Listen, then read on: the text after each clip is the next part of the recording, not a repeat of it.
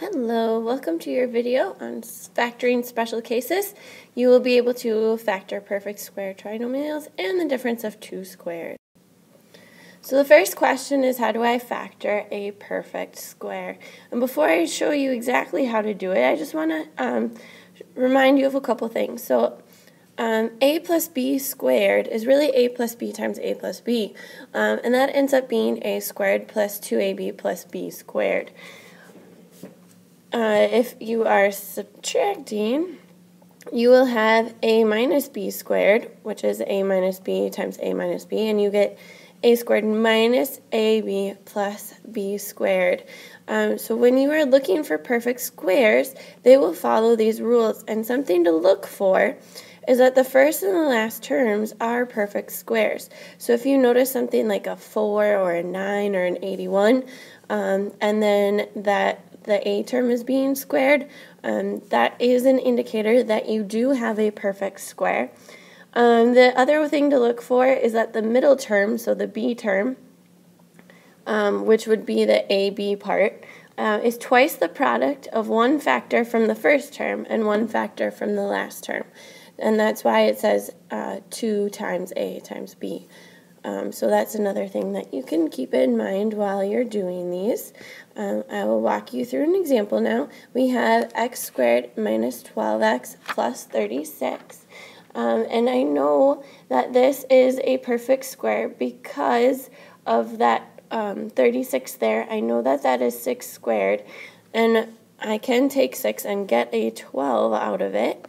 So what I'm going to do here is acknowledge that this is going to be x squared minus 2 times x times 6. And that's what I talked about, is that the middle term is 2 times the factors of both the a and the c term.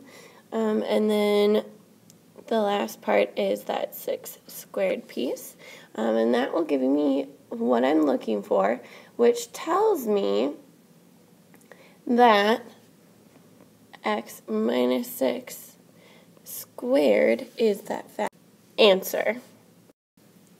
The second question is, how do I factor the differences of two squares? And before I do any explaining, I just want to remind you that a difference of two squares is when you have a plus b term and a minus b term. And when that happens, you will get your answer to end up being a squared plus b squared, because the middle terms cancel each other out. And so you can recognize this by when you see two perfect squares and there's no other terms involved. First example for you is x squared minus 9. And I know that this is going to be an answer of x plus 3 and x minus 3. Because it's the difference of two squares, which gives me nothing in the middle, no b terms, and then the 3 squared is what gives me the 9. I'm going to do one more example for you. And this is 16x squared minus 81. And you'll notice this is just a tad bit different because x now has an a term. There's something else there.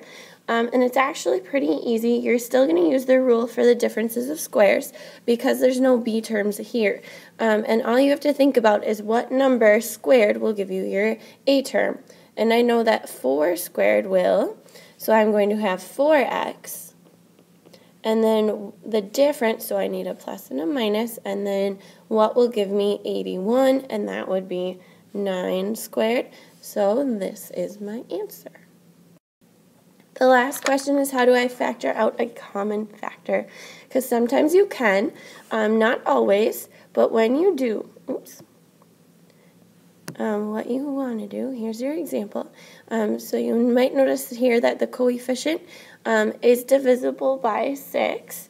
So you're going to factor out that 6 right away. Once you take out that 6, I now have 4g squared minus 1.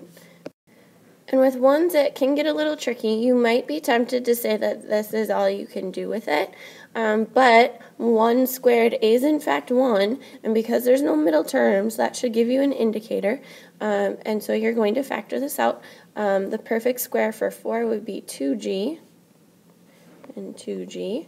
And then the difference, so plus and minus, and then 1 squared is going to give you your 1. And you can't forget about that 6 there that you factored out in the beginning. So this then becomes your final answer. It is your turn to factor these 3 problems. Make sure you're showing all of your work. Double checking your work by solving and using the distributive or FOIL method or the box method even. Those are excellent ways to make sure that you're doing this right, because it's very easy to make a silly mistake. But do these and then check in with me for your answer. All right, you should see in red the answers. If you didn't get these answers, please go back and try and find what happened. And if you really can't figure it out, be sure to ask in class. That is the end. Thank you for watching. Please put your favorite number in that upper right corner on the front of your paper where that little complete stamp box is. Please put your favorite number there. Thanks. Have a great day.